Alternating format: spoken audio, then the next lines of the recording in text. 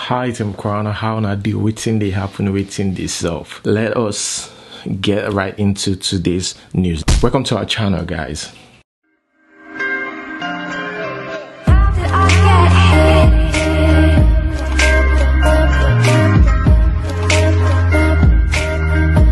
I want to talk about Kunle Afolayan's movies. Now I see a reason why these movies are top rated. I just watched The CEO, Phone Swap, and I watched October 1st. Though I have my reservations about some scenes in Phone Swap, but in overall, I will still give it to Kunle Afolayan since it's a funny movie. Okay, that's the only part I might have issues with.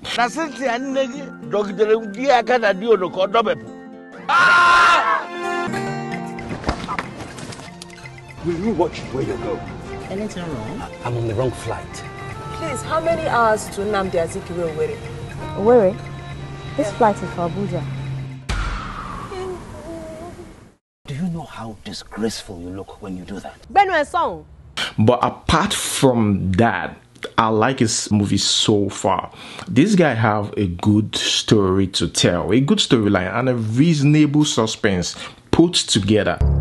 The expatriate CEO of Transwire Nigeria recently retired. Kola, any employee, even you, could be spying for a rival firm, right? Yes.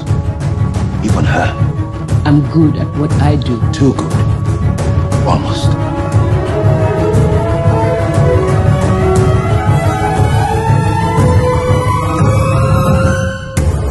I just sat back with less expectations, and I was convinced, because the reason why I've stayed away from Kunle Afolayan's movie was, for me, I used to think Kunle Afolayan is overrated, but few days ago, I think someone suggested I watched the movie or something. So I watched one, which was the first one I watched was Phone Swap. I was like, not bad. I move on to The CEO, and after The CEO, October 1st. Trust me, guys, this guy is good. Kunle Afolayan is good. All right, you can hardly predict the next scenes. That's what a good movie should be about. Although I haven't had time to watch his new movie Mokalik, right? And there've been so much talk about Mokalik. I haven't watched it. I think good reviews and a little bit of bad reviews. I watched the preview, and you guys know I've always have issues with Nollywood. And I'm happy that we have someone like Kunle Afolayan. See me in that movie, Mokalik, and she doesn't strike me like a good actor. Like I said, it's just the snippet that I watch. You know, the part I watch, I'm not really impressed with that. Again, guys, don't hold me for it. I'm just a movie critic, right? That's just what we do. It doesn't mean that we are perfect. It doesn't mean that, no, we're not perfect at all. Okay, guys, moving on to the next one. This is about South Africa. I saw it in the news. South Africa, asking for forgiveness for what they did to other African nations, when they asked them to leave. You guys know the whole story. And I remember posting it on my Instagram page. Immediately I saw the news about those people, asking for forgiveness. I remember posting it on my Instagram page that trust South Africans at your own risk. It's at your own risk. I can't trust these people, and that is because they've allowed the appetite to kill them inside, and it's very hard. It's like you have to go. It's a process. They have to go to a therapist before that could go away. It's something that is deep. It's not something that, you just ask for forgiveness. Okay, even though they ask forgiveness, I still feel like any Nigerian or any African that's right there, they're risking their life. That's just what I would say. Although, yeah, they've tried to ask for forgiveness, and I got some messages of people saying, what do you think? They ask for forgiveness, man. I'm done with South Africans, okay? I'm just done with them. I can't trust any South Africans. Guys, let's talk about songwriting. They will say, if you allow a musician to write for you, you're not a good singer or you are not a good artist. Guys, because you don't write your own song doesn't mean you have no talent. This conversation has been going on for a while now, okay? And so many people have mentioned Davido, you know, and others, but Davido like is top of their list. That doesn't mean that you're not talented if you buy songs, right? I can't say the same for rappers, because I believe rap is about storytelling and it must be a first person experience. That's what I believe rap is about. If it's not that, then I don't know what you're rapping. If someone writes your lyrics for you, what are you rapping about? You're rapping from that person's perspective. It's not from your own perspective. So rap is different. But if you're a singer, I think you're free to do that. And there's a lot of people in America who are Grammy Award winners, but get people to write for them. Well, guys, let me know what you think about that in the comment section below. And guys, you know, we've been talking about who's the best in Africa. And Burna Boy has always popped up anytime we talk about the best in Africa. And I've seen people argue saying, you know, it's not Burna Boy, you're just saying this currently. That's what I'm saying. I watched a Rihanna video Rihanna posted on Instagram recently, you know, jamming to Burna Boy's song Yeah. Burna Boy! You about to play Burna Boy?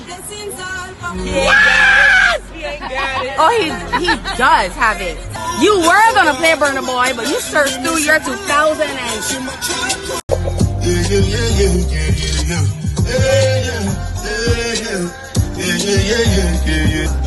I don't know them words yet. Right.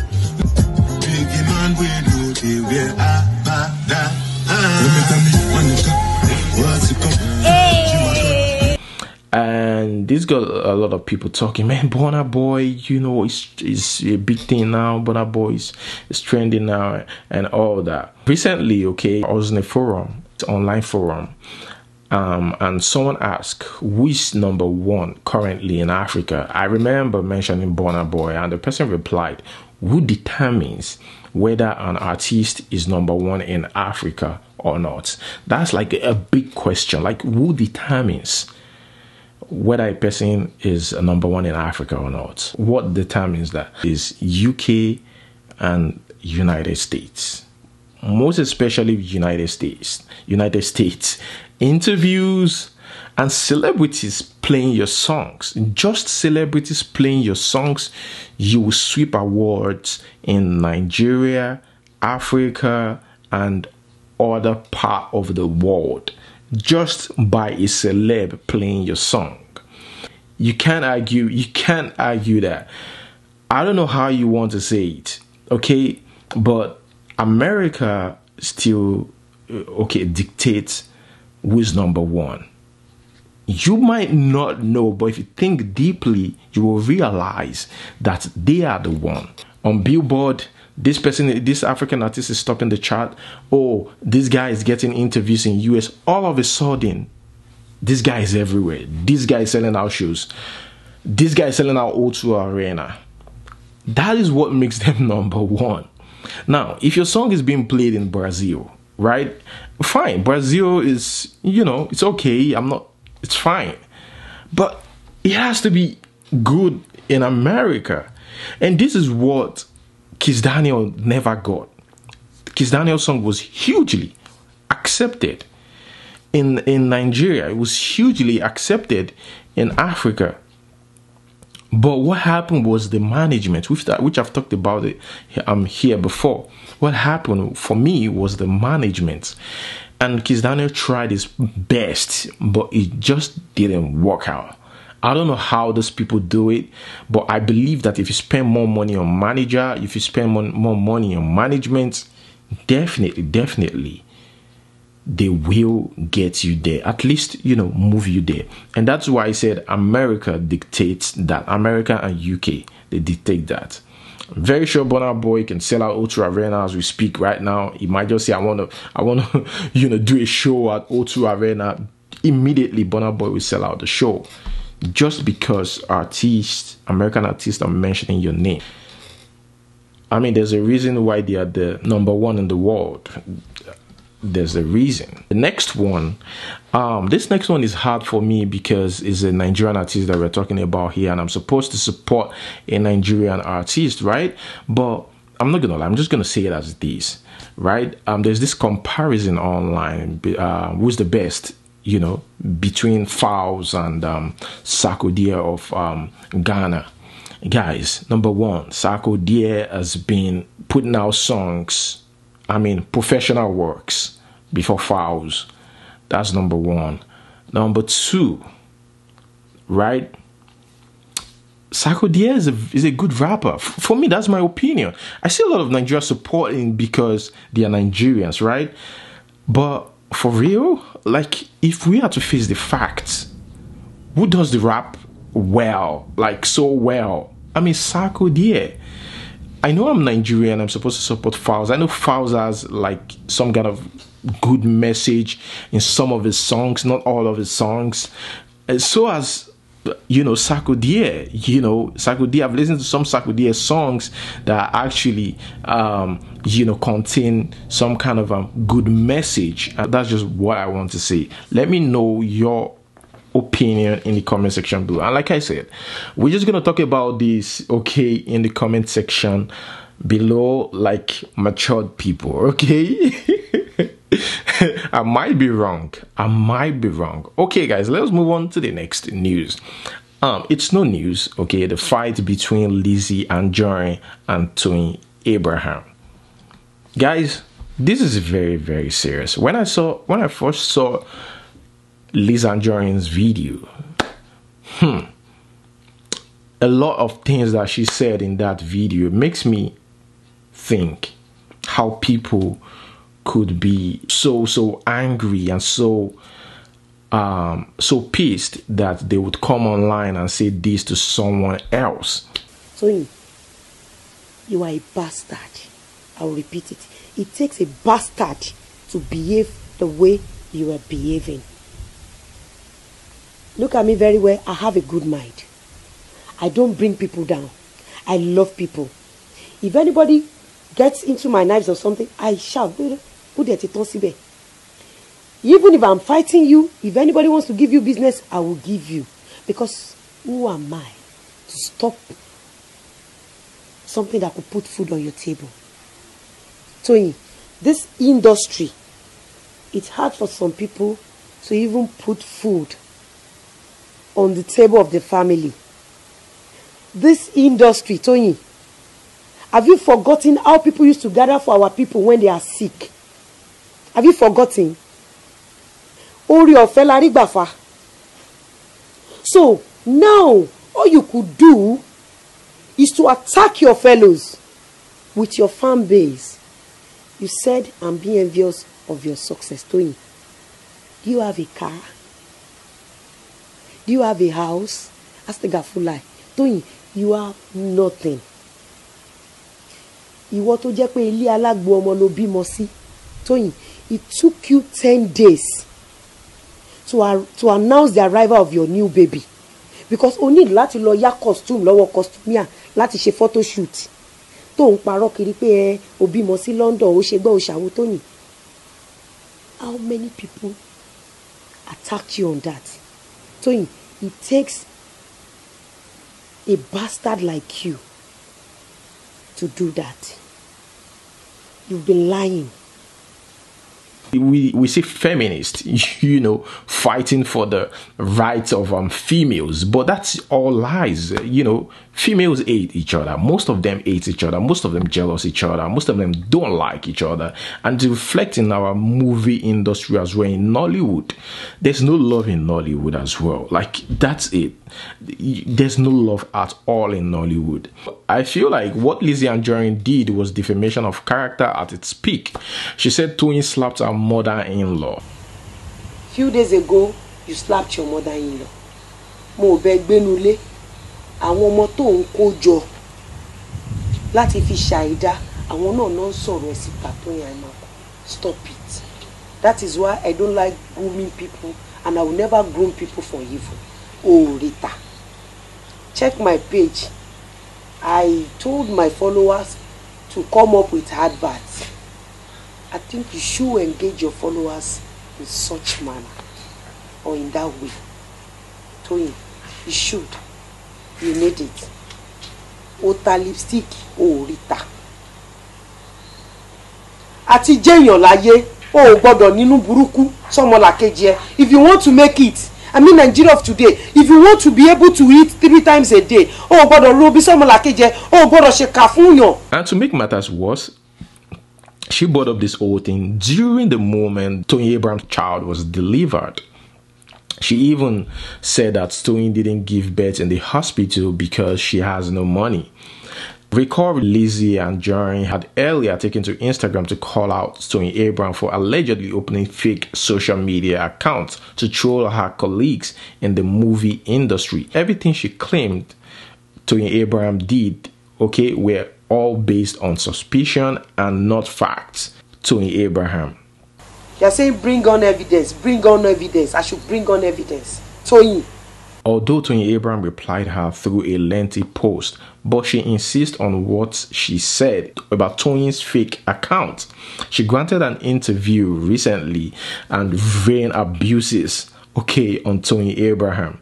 She kept saying Toyin Abraham created several accounts on social media to tarnish her image. Although Toyin requested that she apologize for defamation of character through her legal team, Toyin said if she continues to tarnish her image, she would have no choice than to commence legal action against her in the sum of 500 million naira.